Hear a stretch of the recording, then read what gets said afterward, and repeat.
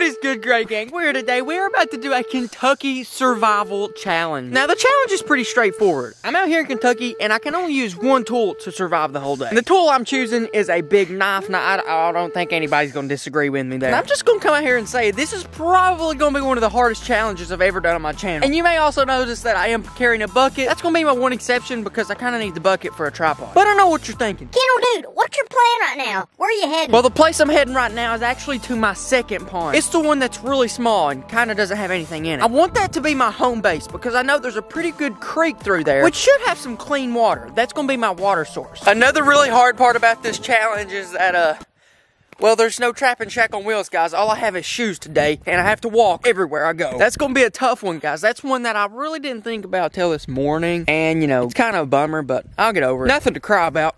Not on camera, at least. But also, while I'm down here, I need to be looking for a staff. A staff that, you know, like a big wooden stick. What I'm gonna do with that staff is turn it into something amazing that could catch me some food. Or if I can make a ground squirrel. Dude, I'm gonna try to kill a ground squirrel. Guys, this is our first opportunity. I'm gonna try to get us a ground squirrel. There's no season for ground squirrels, so I can kill it. It won't be a lot of food, but it'll be better than nothing. First, I've gotta find a stick and make a spear, though.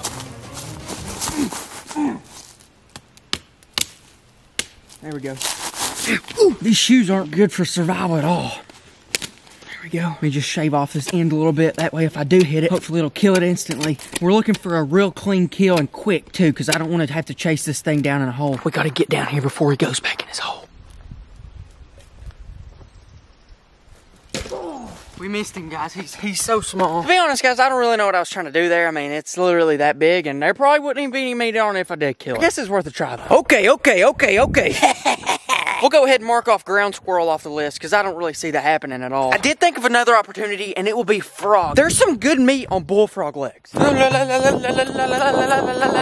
guys, we're actually halfway to my pond, but I want to stop here, and I want to make an actual good spear. Right now, we're in our survival situation, guys. We have to be opportunistic. That means if there's a three-legged possum, we don't care. We have no mercy. We gotta kill the thing and eat it. If we see a squirrel fall out of a tree to its death, we gotta eat it. We gotta prepare for whatever may happen. And right now, I need to keep my eyes out for a long, straight stick. In a situation like this, you gotta be pretty picky.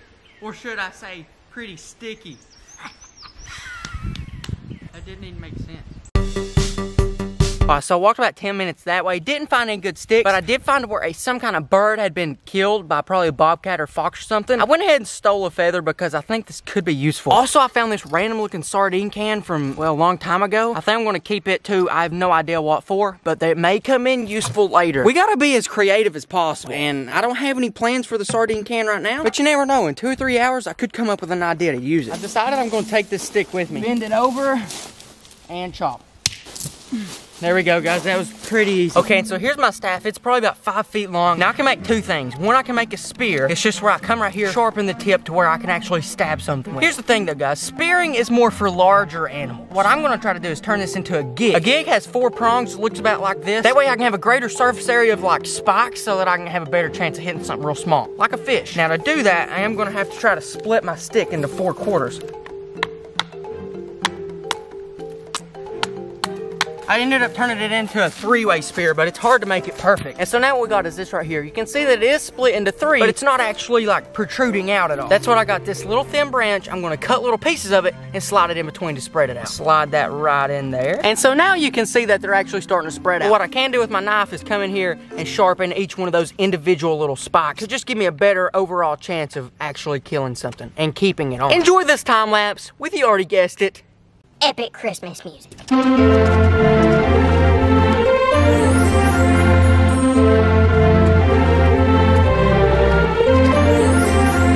Anyways, let's head on down to the spot I was going to. And we made it, guys. We're to my second pond. Now, this is really small. There's no fish in it big enough to eat. That's the sad part. There's really only minnows in this location. But what I do like about this location is an awesome looking flat spot. And that rock. Yep, that's why I chose this location. A single rock. Yeah, I'm kind of second guessing my decision. Anyways, we're here now. It's time to set up camp. Now, since we're only here for really 1 day, there's no need to set up too big of a camp. But if there's one thing Gordon Ramsay has taught me, it is always get your kitchen ready before you start cooking. Let's see, we gotta have us a good cutting board right there. Good fire pit right here. We gotta have a plate, and you can't forget about the countertop. Oh yeah, there we go. And now we need a grilling system. If I catch a fish, how am I gonna hold it over the fire? And even at that, how am I gonna get fire? That's a really good question that I've actually not thought about yet. But the grill, the grill, that's gonna be the hard part. Do I wanna make a cool weave out of sticks like this? Or do I wanna go more primitive method and just shove a stick right through the mouth of the stinking fish and fry like a piece of meat? I think we'll do a combination of both. I'm just kidding. We're doing the second one because it's a lot easier. I can tell you that. All right, guys, check this out. We got the fire pit, and then we have these two sticks holding up this stick. This stick is kind of going to be like a rotisserie chicken, but instead it's going to be called a rotisserie fish. Get it? But yeah, it should be pretty easy. I just set it right there on the sticks and then I'll just spin it ever so often. I think that's gonna be really good, I really do. But what we actually need to do right now is get some fire making material. We gotta have stuff with, well, dry stuff. That's basically about it. But as for leaves, this one looks good. This one looks good. This one looks good. If they're crumbling as I pick them up, that's probably a good sign. There are a few leaves that you do wanna stay away from. I've learned that these right here, oak leaves, I believe, they don't burn good at all. On the other hand, birch leaves like this, they're basically thinner than paper. These burn really good. All right, there's some leaves. Now we need some sticks to actually keep the fire going. This should be pretty easy. Just find a bunch of dead sticks. Then we're actually gonna try to make them as small as possible by splitting them up. Now, I'm no firefighter, but one thing I do know about fire, the more surface area on your fuel, the better chance you have of starting the fire. So we're gonna split up those sticks to maximize our surface area. I feel like a scientist, but I promise you, I am not.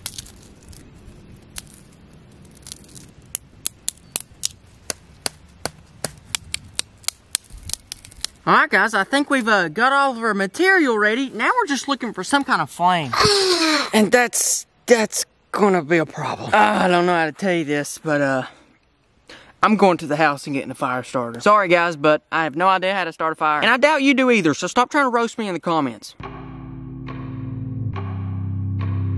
Well, on my way up there, I actually got a few more materials. One, I got a couple pieces of coal. This is gonna be good because it's gonna keep my fire going while I go to catch my fish. Another really good thing is I pulled some pine needles and some little sticks that I pulled out of the field, and then also found this little piece of string. I don't know what I'm gonna do with it yet, but it might just come in handy. I think right now what we gotta do is really start this fire though. Oh yeah, and the fire starter, it's this right here. It's the flint and steel, and then it's got some magnesium. Right now I'm gonna try to put some magnesium on this leaf and then start it. Magnesium is a super flammable metal. Now if I can land a spark on that magnesium, then we should get a fire. There we go, there we go, there we go, there we go. Come on, come on, come on, come on. Come on, keep the fire going, keep the fire going. Let's go, let's go. Pine needles, pine needles. Where did I put the pine needles? Oh, here they are. Let's see, are pine needles flammable? I don't know, but I sure hope they are. All right, looks like they are. Sweet, okay, good. Pine needles are flammable. Now we're gonna come over with this little piece. Okay, okay. More pine needles, more pine needles. I'm not a survival expert. I'm just trying to make it happen. All right, looking good, looking good. Get some of these twigs put in there. Blowing right in my face. There we go. Try to get these sticks burning. Try to get these sticks burning. Need to try to keep it in the fire pit. If I start a forest fire, I'm sorry. And it's kind of looking like that may happen. Dude, no, what in the world? Oh, come on, man. I'm literally about to start a forest fire. This ain't good. Listen, guys, if I start a forest fire, I'm just telling you, I'm not posting this video. I ain't gonna rat myself out. Come on, get more sticks. Now I'm gonna try to shave some of this stick in there, give it something more to burn with. Why am I so bad at making a fire? The wind sure ain't helping. The wind keeps shifting directions. I knew I should have went to Boy Scouts. All right, so I built a fire. The hard part's gonna be sustaining it, okay? That's always the hardest part for everybody. It doesn't matter if you can build a fire or not. If you can't sustain it, it doesn't matter. And that's usually been my entire career, okay? I've never been able... Why does it keep following me? I don't know, bro. I'm gonna try to bust up this coal, put in it maybe. Maybe that'll do something. Ow! It's hot! I don't really know what I was expecting, but we'll throw in a piece of coal. What coals do is it keeps the embers burning. After all the wood's gone, the coal will still be there. Now, since we got the fire going, I built a little fire pit so it can't escape. I'm actually gonna head down to my other pond. It's not too far away. If I start smelling too much smoke, I'll come back and try to put out the forest fire, but I don't think it's gonna happen, okay? I do have it pretty well contained. Again, should've went to Boy Scouts. Now, I've been thinking, and I'm just not too positive how good this spear's actually gonna work. So I'm thinking about making a change. What if I take the end off of this thing and make a gaff out of it? If you don't know what a gaff is, here's a picture of it. It's like a giant fish hook, but instead of going for the mouth, they just try to stab the fish. And I mean, it does work. And I think that's what I'm gonna have to do. I hate fire. I'm just gonna tell you right now, I'm not a fan. I don't know, guys. I don't know how good it'll work. It's not super sturdy because it is just the top of a sardine can, but honestly, if we can get a small size bluegill, I think it can work. Problem, however, as you can imagine, how are we going to get that close to a bluegill? Bud, I think we're about to figure it out. No sneaking away, no sneaking away. There's a snake. There goes a snake. We gotta get it. Oh, snap, dude. He is gone. That thing is fast. Dude, that snake is fast. Dude, that snake got gone quick. He was a black snake, and he was a big one, too. He's probably 3 foot long. Dude, I would have loved to eat that thing. I don't know, man. That thing moves pretty quick for something without legs. Probably been a different story if I'd actually hooked it. I don't even know what I'd done with it. What? Kick it? I'm gonna stop right here on the trail for a second and sharpen the other side of my stick. The way that my gaff works, I would have had to try to pull him towards me. And if for some reason I didn't hook him, I would have actually just thrown him on me. So that ain't gonna work, son. So I'm just gonna go ahead and sharpen the back end of my stick into a true spear point. That way I can take on different animals if I need to. Well, turns out, guys, while I was actually back there sharpening my spear point, my gaff actually hit the ground and it broke. So now we have no way to get fish. I tell you what, guys, this survival stuff's harder than I thought. I'm gonna have to call in an expert. Okay, Mamie, so whenever you was young and before like steel and houses and all that stuff was built, how did you survive? Because I'm having a little trouble. Well, just survived like everybody else. How though? Well, back then they was tools. Well, we need a new expert. You don't know anybody that's roughly, I don't know, 600-700 years old, do you? No. Dang it. This is hard, Mammy. You think you can like slip me a honey bun or something under the table?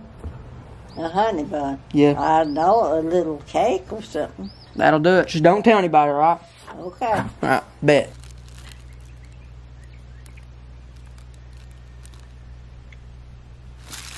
Ain't nothing in over here. Nothing to see over here. I promise I'm not cheating.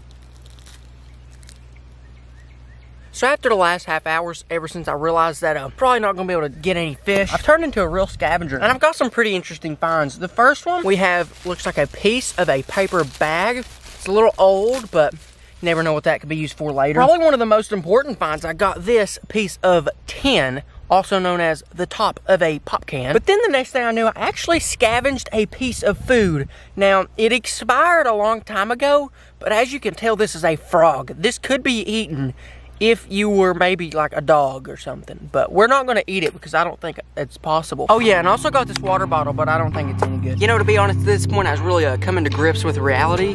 I knew I wasn't gonna get any food. I didn't see it happen. And it was right about that time whenever I really knew I was gonna die. Oh, did you just say you knew you was gonna die? Yeah, I knew I was gonna die. I wasn't making it out of here alive. But then I got an idea, and a pretty good one at that. What if I went out in the woods and used myself as bait? Maybe for something like a jaguar or a bear? Maybe even like a zebra or something? I don't know, something that eats humans? And then waited for it to come to me. And how'd that go for you? Well, glad that you asked. It actually went really good. As soon as I started doing it, I had some critters start moving in, but then I realized it was a squirrel, so, well, no food for now. That's pretty interesting. Yep, that's right. We'll just keep trying. That's the best technique so far. Okay, guys, a couple hours have ticked by, and I just want to come in here. I just want to ask you, can I have 6 feet of fishing line? Like, hear me out, guys. Give me 6 foot of fishing line, and I will complete the mission. And now that I asked you, I went ahead and decided that you said yes, so I have some fishing line. Now, this is just basic fishing line. Nothing special, no hook, no nothing. But first, I'll do it to make my hook. And I'm gonna make that hook out of the top of this pop can. Now, I pretty much made one earlier today, but this one's gonna be smaller and better fit for bluegill. There we go. And so now I'm gonna turn this right there into a working fishing hook. Here we go, let me try. Ow, what was that? Something just bit me. No, never mind, it was a stick. Anyways, let me do my magic and we'll see where it takes me. All right, well, there we go, guys. There's a fish hook. It's nothing too special, nothing too pretty, not too strong either. If this ends up breaking and not working, then we got a problem. Okay, we have a problem. Oh my goodness, what do I do now? Well, we're gonna, oh gosh, this is so hard. Anyways, guys, I'm not giving up yet. There's one more technique, and it's an old technique. A lot of old people used to use bones, but we don't have bones, so I'm just going to use a stick. Here's the premise. You put bait around this. You toss it into the fish. Fish comes up and eats it. Whenever you set the hook, this end of the stick digs into the fish, and this end of the stick just gets stuck in its mouth to where it eventually comes out. I'm gonna go ahead and make this. I'll get back with y'all in a second. This may or may not work out. Our hook has been made. Now it's just up to me to find some bait and get it in front of a fish and make it work and set the hook and catch the fish and land fish. Okay, we're far from done, but you get the point. Right here, right now, I'm just digging up some worms. This is gonna be the bait that I need to chum up the water and catch the fish. So just gonna collect as many as I can. I don't know how long this may take.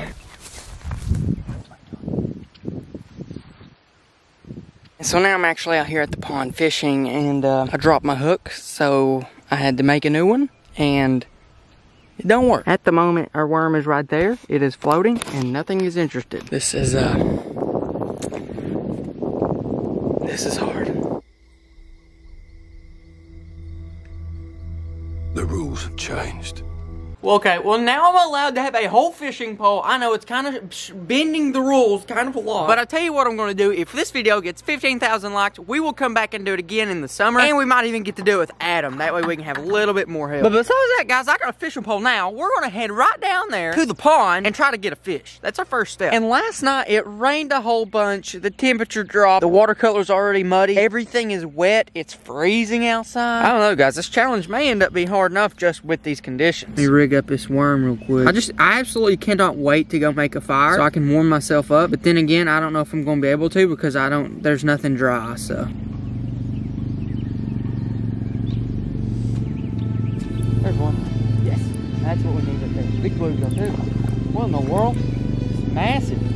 If I do say so myself, that was a whole lot easier than I thought it was going to be. Luckily, we did catch a pretty good size one, so that should give us plenty of meat. There he is, just for you guys. That's a really big bluegill. Like, he's probably one of the bigger bluegills in the world. Not like in the world, but he's probably in like the 90th percentile, which is great. So I made it back to the pond. The fire is no longer on fire, as you could imagine. But what I gotta do right now is find a good sunny spot, which is right here, and then start picking more fire-making material and setting it out into the sun to dry. The sun's just now coming up, so everything's still wet, so I've got to give it time to dry out. That's probably gonna be the worst part of everything, but you know what, you got to do what you got to do, and you just gotta, things are gonna happen, but you gotta overcome it, I guess. Anyways, I'm gonna pick up some dry stuff like this and pull it out and let it be drying in the sun. It's my best option at this point, and my only option to be exact. Oh, the light. Okay, guys, we got some sticks. Now, these actually started out wet, which is why I've got them out here in the sun, and I'm letting them dry. We got some smaller sticks, some a little bit bigger sticks, and then some, well, really big sticks. Right now, what I'm having to do, though, is literally leave them out in the dry. Now, the fish is still over there in the bucket. I could be skinning it up and everything, and I might actually do that, but I do want to make sure that I can get a fire going before I actually kill and, well, go ahead and skin up the fish. All right, guys, here we go. We're going to try our best. Just like before, got my little hatch of magnesium. If I can land a spark on it, I think we'll be able to start some kind of fire right here. Pretty close. Pretty close. But yeah, like I said earlier, 15,000 likes, guys, and we'll come out here and do it for real. All right, there we go, there we go, there we go, there we go. All right, we got fire, we got fire. We got a little bit of fire, not a lot, though. Come on, come on. Dang it, no! My stuff is just too wet, man. We lost that opportunity, but that's okay, I guess.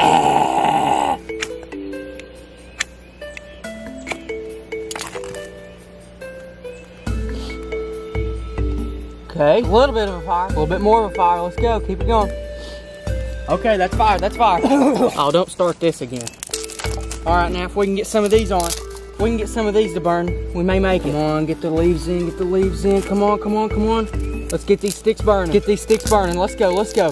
Let's go. All right, let's come in with some sticks. Come in with some sticks. Gotta get the wood in there. If we can get those sticks burning, then we've got it. If we can't get the sticks burning, well, then we don't got it, you know? You gotta provide this thing with everything it wants. You want it? You got it. All right, I need more fuel, more fuel. We need more! More! More fuel! More! More! More! We need more! More! More! More! I want more! I'm gonna get these sticks, set them right here on the edge so that, buddy, they can be drying up. Ow! That's hot! I want more! More fuel! Ugh. I hope my fire didn't just go out. Oh, man, my fire's out. All right, my last chance, guys. I'm just gonna blow on it, see what we can do.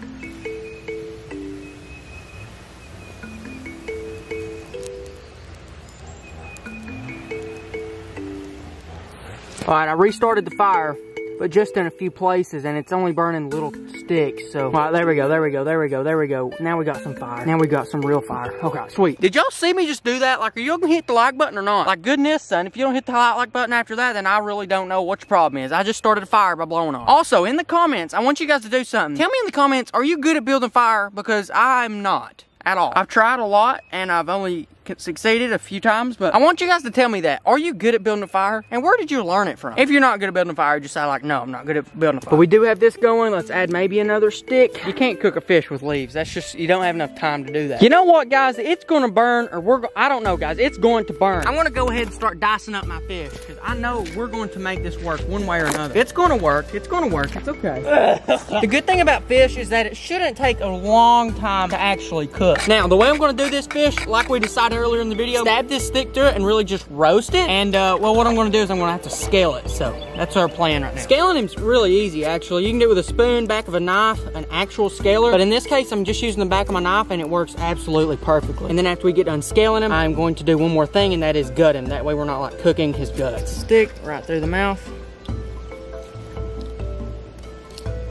There we go. We've basically made him a fish kebab, and I'll set him right over here, right on top of the fire. He can start cooking right there. Operation hurry up and get more sticks before the fire goes out. Complete. And our bluegill is roasting. We're gonna go ahead and name him Charles, because he looks like one. Ain't that right, Charles? Bet. Right now we do have fire, but we're mainly in the process of drying out the new sticks that I just brought in. The bad thing about right now, but we have found a way to overcome it, is a lot of the sticks are wet, and they need about, I don't know, 5 minutes in the fire to dry out. I think what is it doing? It's literally following me. It's literally following me. No, that ain't gonna work, son. It's definitely looking kind of done. Just maybe a few more, well, I don't know. I think it is kind of done. I didn't really get to cook it perfectly evenly. I'm just gonna go ahead and take the stick off. That way I don't get ashes everywhere. Anyways, guys, here we go. I'm just gonna try to pick some off. It's very crispy on the tail, so I don't know. I don't think so. Dude, this is actually really good meat. I'm gonna try to peel back some of the skin. I'll just grab some. This is honestly the way to go if you're gonna cook fish. Just, oh man, yeah, this is good fish. Pure white meat, just like if you'd go to a restaurant or cook it yourself. Literally no difference. The only difference is that it's probably almost about 100% sure it's not gonna have any seasoning on it, obvious reasons. But anyways, here's our first bite. Tastes just like a fish. Maybe a little bit undercooked, but not really. It's really up to what you like. You can taste the fire, but I'm honestly not too sure if it's the fish that tastes like the fire or my fingers. There's actually quite a bit of meat on this. I'll peel it back and let y'all see. But that's just one side. Now, yeah, it is a pretty big bluegill, but still, again, if I caught 2 or 3 of these, I could last a long time. Subscribe if you're not already, because if we get 15,000 likes, which I do think we will, me and Adam will come out here. We'll do it literally only a night. Anyways, if you like the survival videos, click right up here to watch a survival trapping thing, or click right up here for my entire survival playlist.